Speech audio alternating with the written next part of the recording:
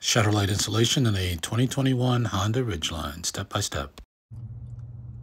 I actually love my 2021 Honda Ridgeline Black Edition, but I was less enthusiastic about these side door markers, and I missed the puddle lights that I had in my previous vehicle. So I bought a set of LED puddle lights for the front doors and installed the right one already. I'm about to install the left one. So this is what the unit looks like, and it has this wire which actually installs in the socket for the existing incandescent bulb in the door, and the cover off the OEM cover off the right side. You can see that there's a good match there, and this is the original incandescent bulb. And I have to admit, when I first looked at that, and I expected the light, the whole puddle light to come out and leave an outlet for me to plug in. But the way this thing works, the end of this bulb, which I'm trying to get to focus for you, the end of this bulb goes into an outlet that, you know, engineering is a wonderful thing, that this plug fits in from the unit. So the installation is literally pull the cover off, you have to finagle the bulb to come out and install this, and then you have to do some finagling to fit this on. It fits on well, but it's tight. So I use some tools to make that work. The kit came with this thing, a really small flathead screwdriver that's only going to cause you problems poking around on plastic. So I went to my standby, a kitchen knife that's flat and strong, and you can pry things off with.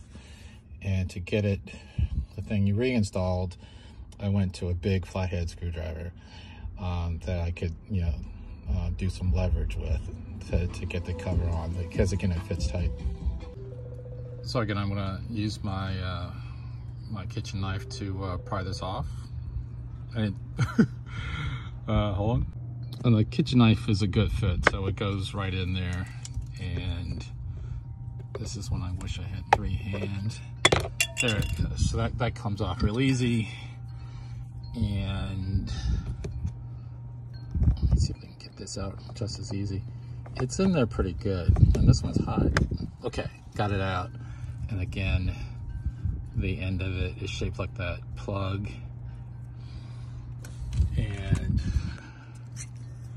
I'm going to get the plug in there without causing a problem, hopefully. Hold on. So I had to use 2 hands to put the plug in, but it goes right in, push it all the way in, and it comes out. So you still get these little LEDs for the side markers, and it's hard to see the puddle light in the daylight, but it is illuminating. And and this one has a Ridgeline logo. If you've seen that Ridgeline going down the mountaintop kind of logo, that's the one it has. So I'm cool about that. So give me a minute and I'll get it installed. It has a couple tabs on the bottom, so I put the bottom in first, and then I use the large flathead at those tabs on the top, and use a bit of force to get them in. Obviously you don't want to crack the unit, but to fit in here, you're going to have to give it a little body English. And we're good. And the second one's always easier to go in than the first one. Isn't it funny how that works? But anyway, use this again at the tops to put some downward pressure on that to get it started into the plastic, and then both thumbs on the wings of this thing, and it went in with a satisfying pop. So I'm happy with this. We can't wait till nighttime to see how the logo looks on the ground. And now the night test of my new puddle light.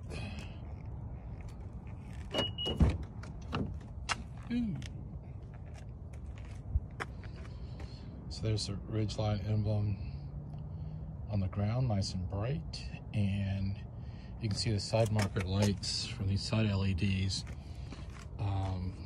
make it clear to motorists that the door's open, so they can see that. So that's pretty bright. I'm pretty happy with that.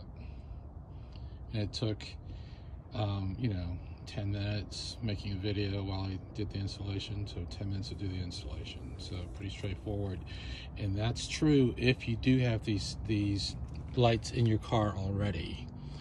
If you don't, there's no way to power them. So if the door comes equipped with these side lights, then it's a quick install to replace them with these LED projections. Pretty cool.